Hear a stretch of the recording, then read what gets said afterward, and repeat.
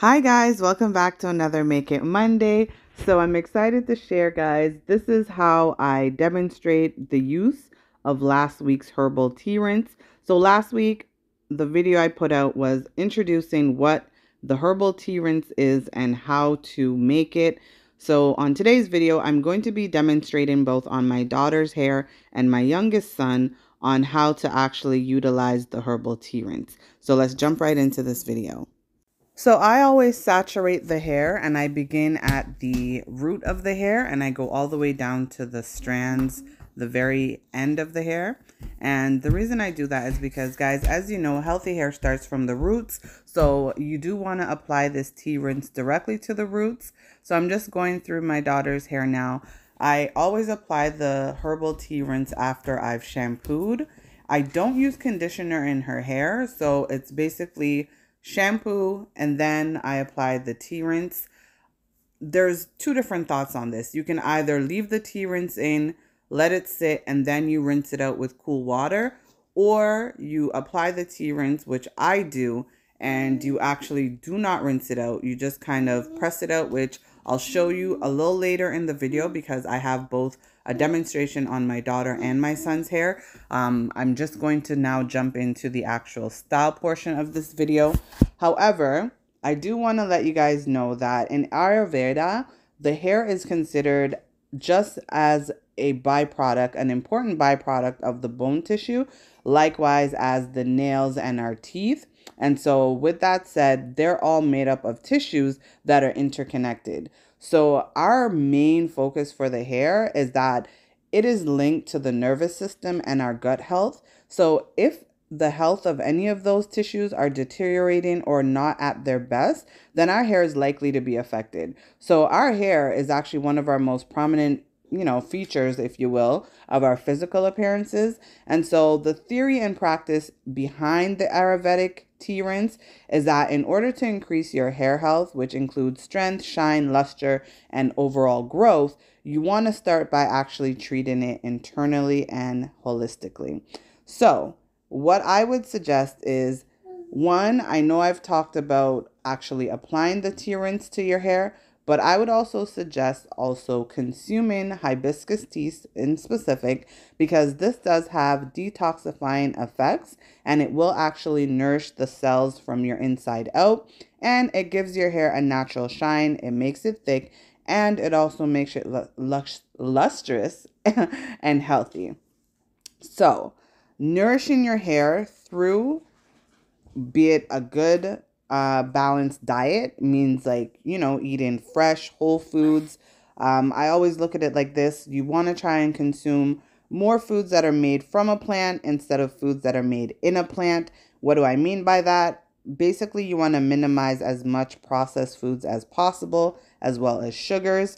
You also want to eat a lot of fresh fruits on a daily basis, as well as fresh veggies, in healthy amounts, of course, right? And I mean, honestly, I don't want to say that there's no right or wrong way to eat fresh fruits and veggies, but obviously the more the better. But be mindful that too much could also be, if you're trying to lose weight, which is a different video I can get into on another time. But if you eat too much of a good thing, that could also combat your weight gain. So I digress. Getting back to other things that will help to basically help promote healthy hair growth, you want to have sufficient amounts of fats and protein, along with sufficient amounts of fiber. I would suggest I drink beetroots on a daily basis. So beetroots, carrots, spinach. I have either the juice of those or I do them in a smoothie style. So either or. But basically, I'm saying all of that, guys, to say that yes, it's great to use the herbal tea rinses on top of the hair, but it's also great to consume some of these items, especially with the hibiscus, because it is a great source of vitamin C. And what that does is it helps to boost the collagen production in your body. So if you're like me, who is anemic, that means like I suffer from low iron. With an increase of vitamin C, it actually helps to absorb iron, okay? And that actually keeps your hair healthy and strong. It also contains antioxidants to help nurture the scalp as well as prevent dandruff. So guys, I'm now showing you basically the rope twist method, which is, I'm not a pro at it by any means. I've actually recently learned this technique. Actually, maybe a couple months now, but I've been really practicing. So what I like to do, I find that the style lasts longer, is that after I wash our hair, and I do this to my hair as well as my children's hair, I like to actually go in and I install rope twists. And so if you guys want a more detailed video on that, let me know. But I'm learning, but I think that I've kind of like really managed to do a decent job at learning this technique. And I'm just demonstrating it on my daughter's hair. I'm retwisting the roots, and then I am going in a counterclockwise direction to install the rope twist. So what I found is that if you actually do it in the opposite direction and you do clockwise, what happens is you just have regular two-strand twists that if you don't do it tight enough, they will actually unravel. So that's my little tip there. But I want to demonstrate, guys. I know you saw earlier I applied after I washed her hair and I left the hibiscus tea in.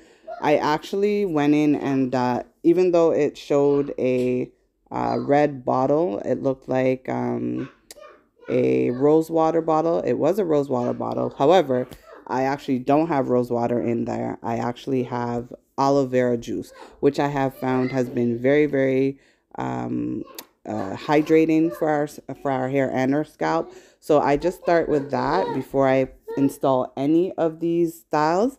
Then I go in with actually trapping the moisture in. And so I go in with an avocado oil. So you want to obviously use an oil that will help to penetrate the oil shaft. And so avocado oil along with olive oil is really great for that. So I'm just showing you before what her hair looked like. And I know the lighting isn't the best, but this is how it looked after. So I definitely recommend implementing the herbal tea rinse because I think it really does add luster and shine to your hair. And now this is the littlest one. He is, I'm just doing a very close up to show you. This is actually before washing his hair. So I had done a hot oil treatment on his hair. His hair, it's the loosest pattern of all of our hair. However, he does have a bit of eczema on his scalp. And so I do go in every 2 to 3 weeks with a hot oil treatment. And I'm just showing you how the back of his hair looks. So I let him sit with that for about 30 minutes to an hour. So now I'm going to go in with the hibiscus. At first I thought I would spray it, but to be honest, for the sake of the video, it's better that I just kind of pour it. So again, you want to start at the roots of the hair, or you want to start with your roots, and then you just want to work the herbal rinse down the length of the hair, and of course get in the ends. Okay, very, very important, guys, because again, the ingredients in here are really great for promoting healthy scalp, and overall, obviously that will promote healthy hair growth. So I always start at the roots, and then I concentrate it there and then work it all the way down to the ends of his hair. And as I mentioned, I don't rinse this out. So I literally, after I've saturated his hair, I just gently squeeze until all of the water, or all of the tea, I guess you can say, is out of his hair. And it's not going to be obviously completely dry unless you towel dry it. But just keep in mind, because it has the hibiscus, it will stain your towel. So here we are. We're now ready to basically start the style on his hair. And I'm just really doing a straight retwist because he has a lot of new growth. But you can definitely, I'm showing you guys just the actual look of his hair after we've used the tea rinse. So you can see that it already has a lot of shine. Keep in mind too that hibiscus will give your hair a bit of a tint. So you'll notice that there's a bit of like a brown reddish tint. However, look at how hydrated his hair is, which is exactly why I like this tea rinse. So guys, this is the end result. And again, I use the same oil, the avocado oil, just to seal the moisture into his hair. And this is the end result. So guys, I hope you enjoyed this video. Let me know if you've ever tried a herbal tea rinse. Let me know if you would like a more detailed version of the actual rope twist that I did on my daughter, on her hair earlier in the video. And as always, I really appreciate all of you guys. Thank you so much for watching. I hope you've learned something today. And we will see you in the next Make It Monday video. Take care, guys, and be safe.